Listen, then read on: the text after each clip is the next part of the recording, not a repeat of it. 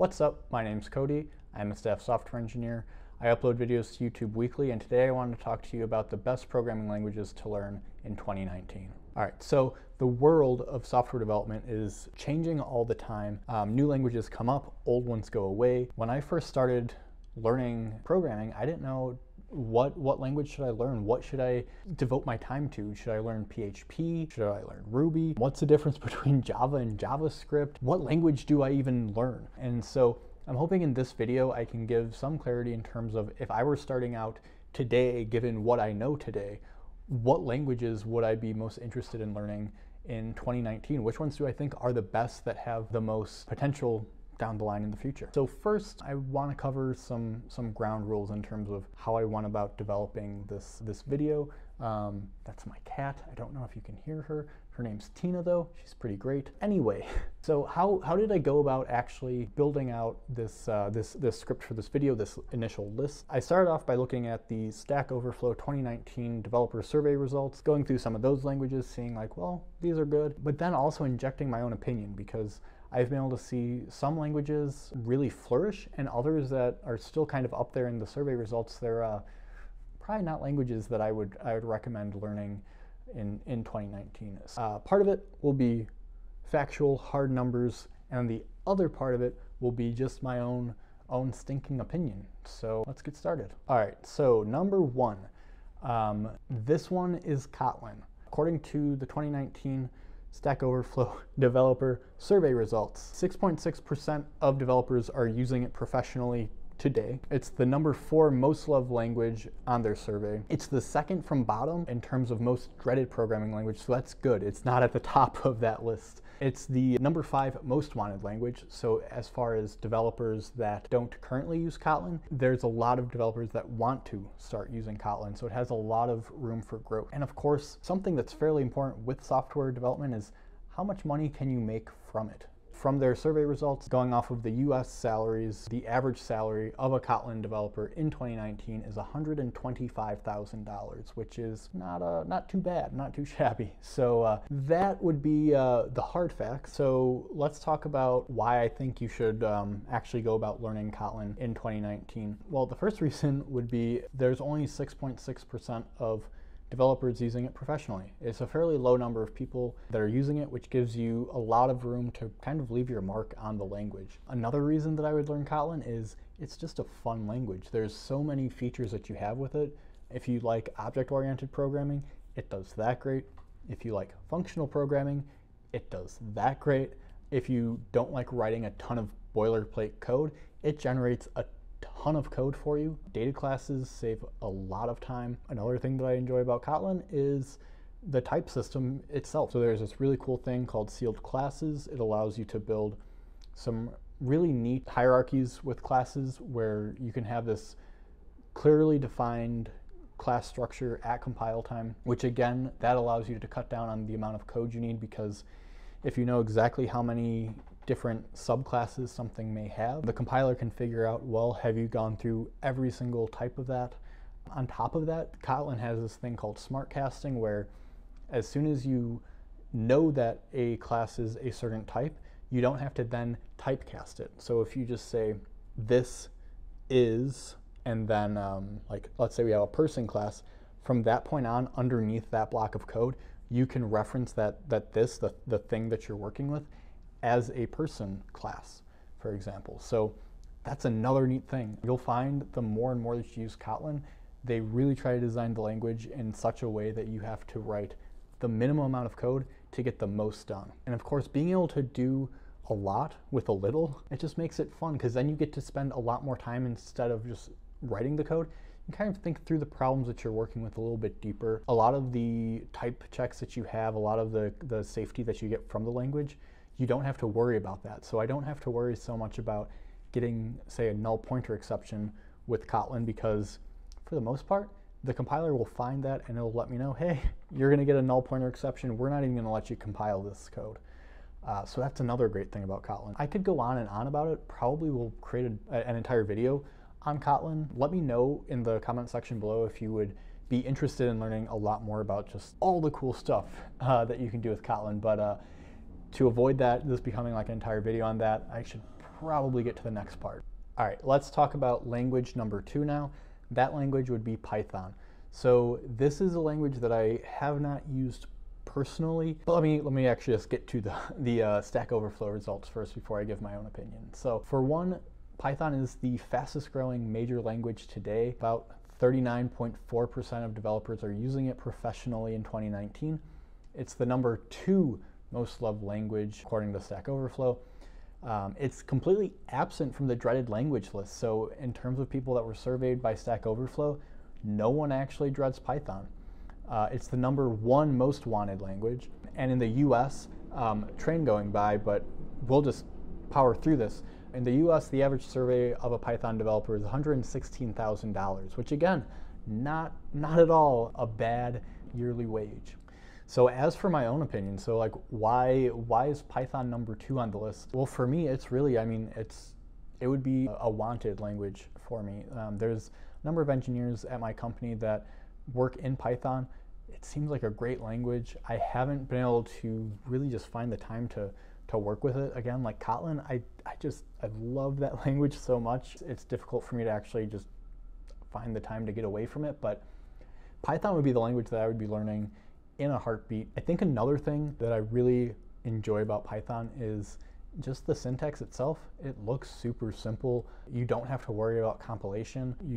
You write the code, you execute it, it runs, everything's good. So you're able to kind of work with that language a bit quicker than say like Kotlin. Like if I have to compile the entire Kotlin project, it's going to take a bit of time. Whereas with Python, if I just need to do something really quick, really simple, you just open up a text editor, type in some code that you want to run, execute it, and then everything goes. So one thing I've noticed that a lot of people are using Python for is with like lambdas. So if you're working with serverless technology, so AWS Lambda, Google Functions, Azure, whatever they call them, they may just call them Azure Lambdas, I don't know. Anyway, so for those like serverless architectures and everything, you would want to use, say, like Python, because it just can be, you can just drop in the file, it can execute, and then it goes away. You don't have to worry about standing up entire environments or anything like that.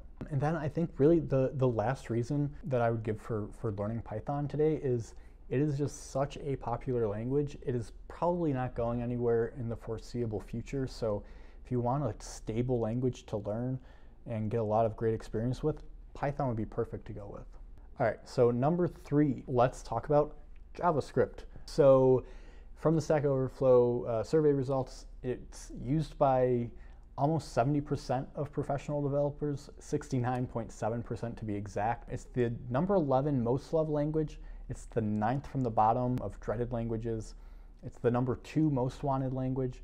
And in terms of salary, in the United States, the average salary of a JavaScript engineer would be $110,000, which again, not bad at all. All right, so why did I put JavaScript on this list though? So number 1, it's used by basically everyone. So myself included, I don't write JavaScript on a day-to-day basis, but you better believe I can at least read it. I could crank out some working JavaScript. It's just the language that is used pretty much everywhere. So if you're working with a, say, front-end web application, it's probably going to be written in JavaScript.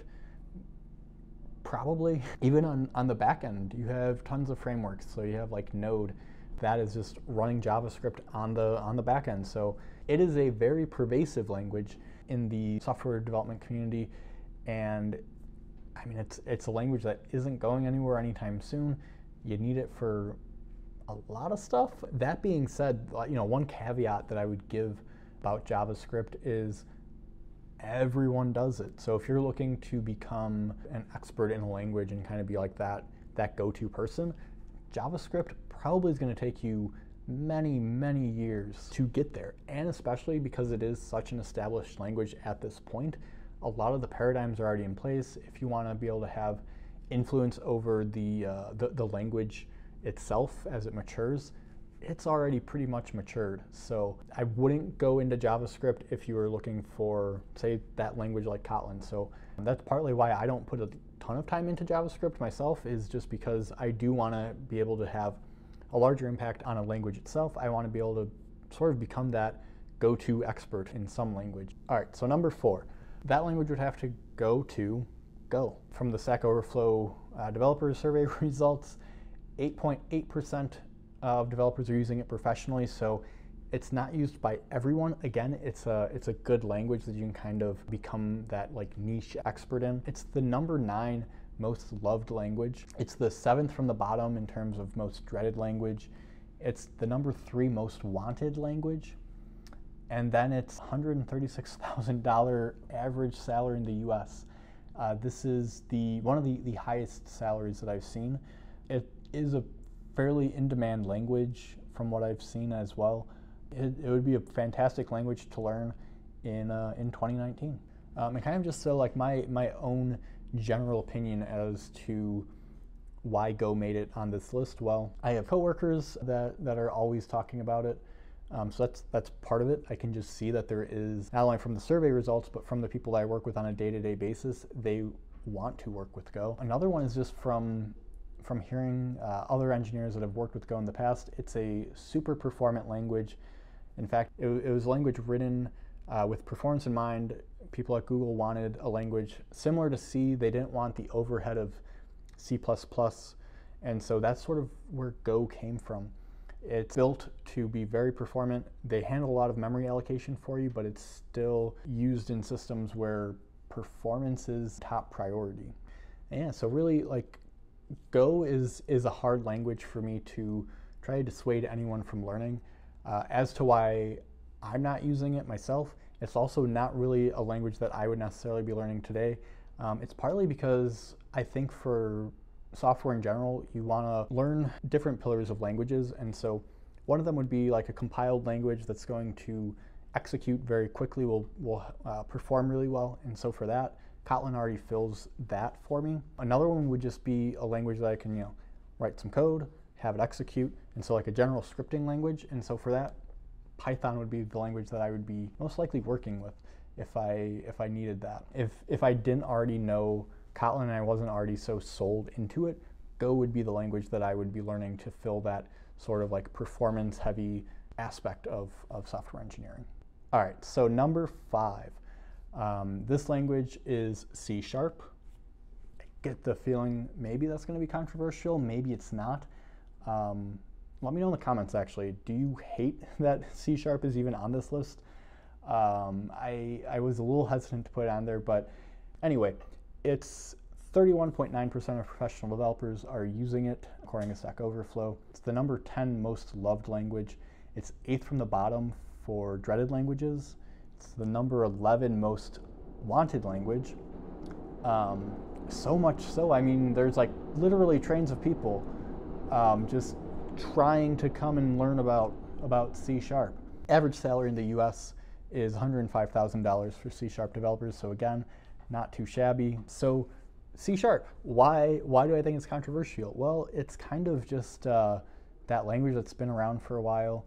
I feel like a lot of people end up enjoying it. It's a language that I used for a little bit when I was working at a digital agency out in Milwaukee. It was a good language. Actually, a lot of the features that I enjoy in Kotlin, like having magic getter and setters, that was something that C# had.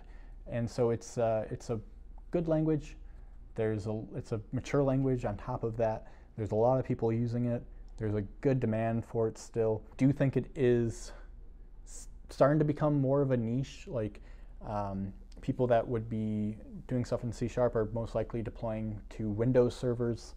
Windows servers are becoming less and less popular, at least from what I can see. And so with that, like it's a language that I still think is great to learn, but in terms of the other languages on the list, I would probably look at those first before going to C#, if that makes sense.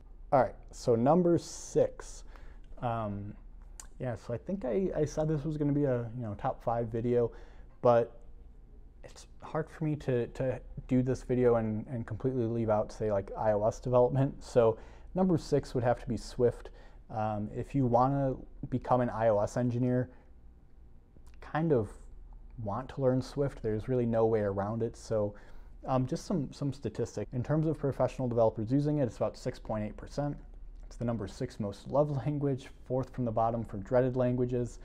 number 13 most wanted, and average salary is about $120,000 a year in the United States.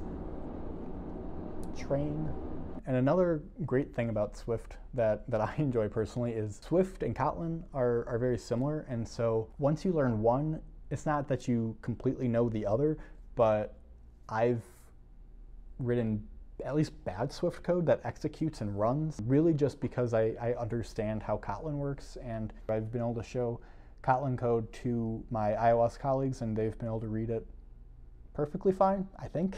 It's a good language to learn, especially if you're doing iOS development. All right, well, that wraps up this video. It's a heat wave here in Chicago, so I'm excited to turn the air conditioner back on. But thank you for watching this video. Let me know if which language you're gonna go out and learn. Are you gonna learn none of the languages on the list? Did you completely disagree with it? Let me know in the comments below. Would love to read your thoughts. If you liked this video, give it a thumbs up. If you disliked it, give it a thumbs down. Let me know it sucked, because I want to put out content that you want to watch. Subscribe, click the notification bell, and yeah, I'll see you in the next video.